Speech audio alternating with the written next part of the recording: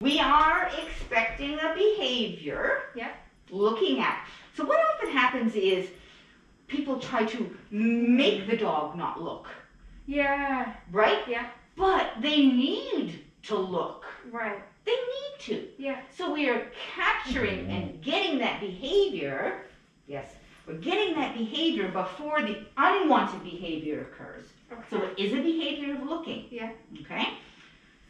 Then we are pairing it with food. So we have the expectation of behavior, a thinking behavior, plus pairing it with something. So that's counter conditioning, changing association eventually of people approaching you. Okay.